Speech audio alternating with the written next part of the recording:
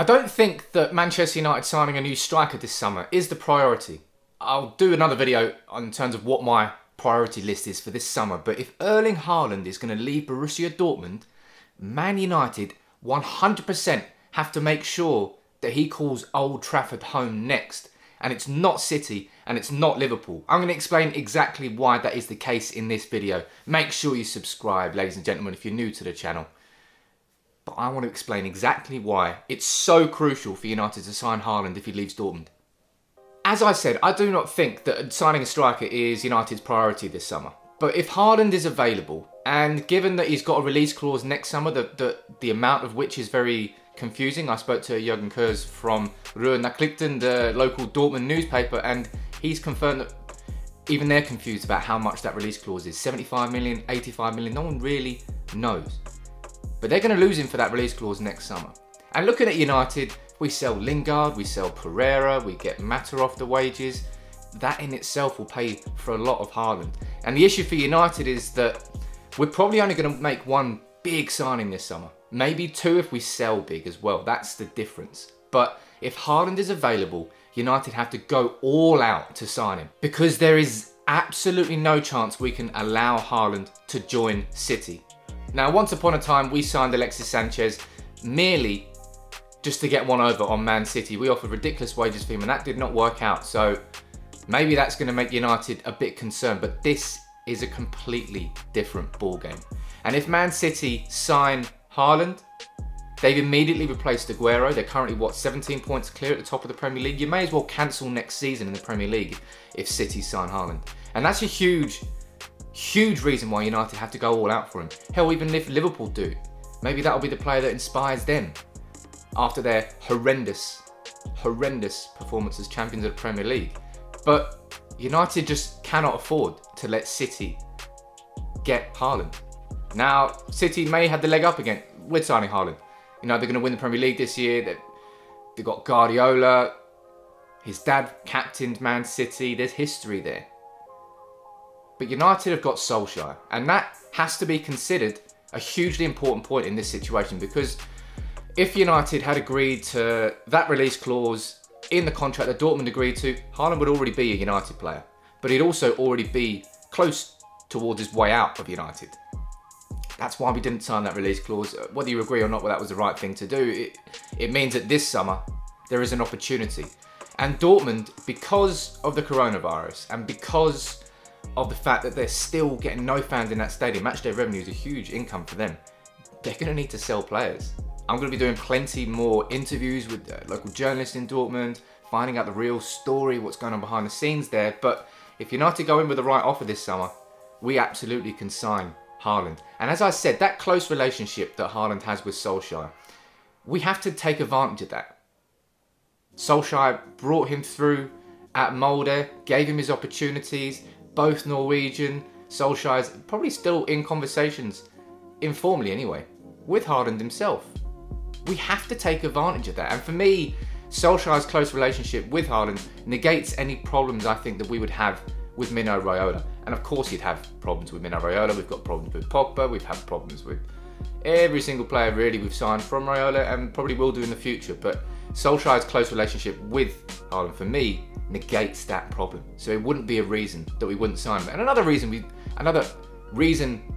that wouldn't go against us, Roy Keane's tackle on his dad, Haaland, which A, did not end his career. He completed that game. He played City's next game. He played for Norway as well. So that's a myth.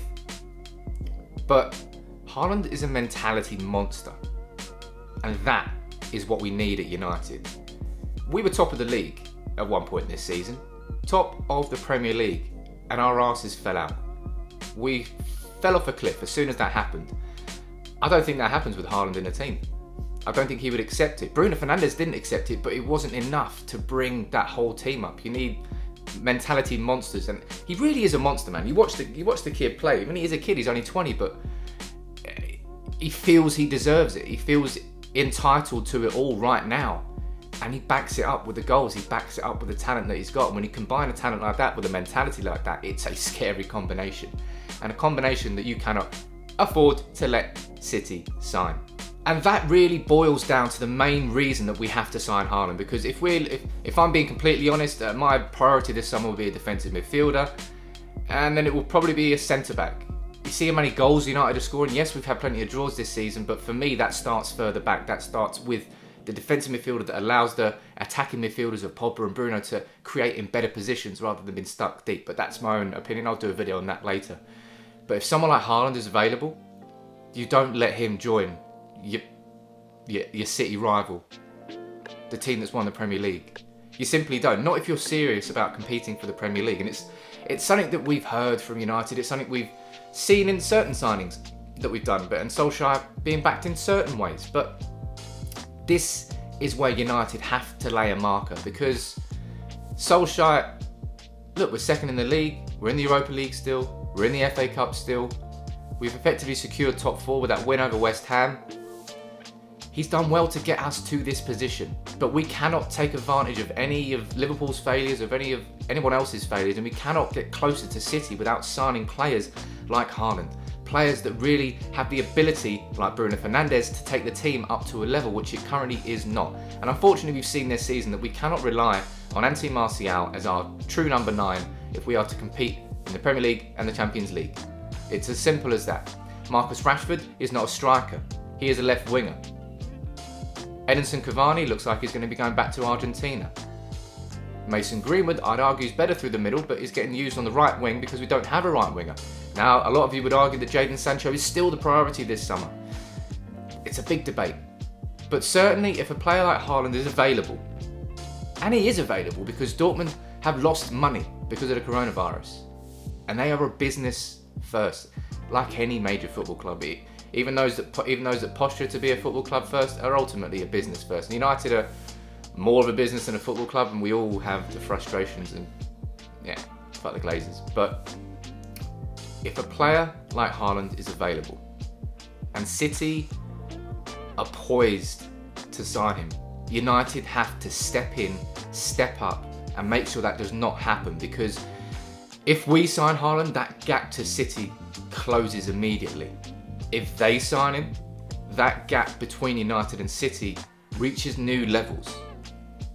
The gap becomes substantial to the point where signing a top-class defensive midfielder this summer and signing maybe even a top-class centre-back doesn't close that gap, because they got much further ahead.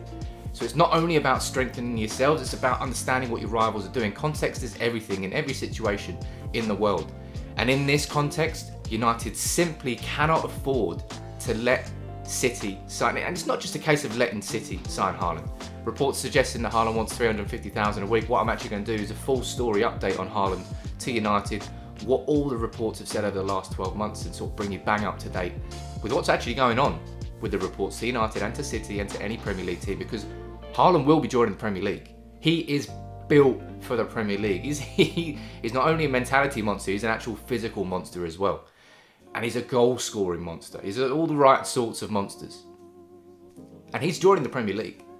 So if United sit by and allow him to join City, or to join Liverpool, or to join Chelsea, who will probably throw money at him as well, we can't be considered serious contenders. We can't be considered serious at all as a club.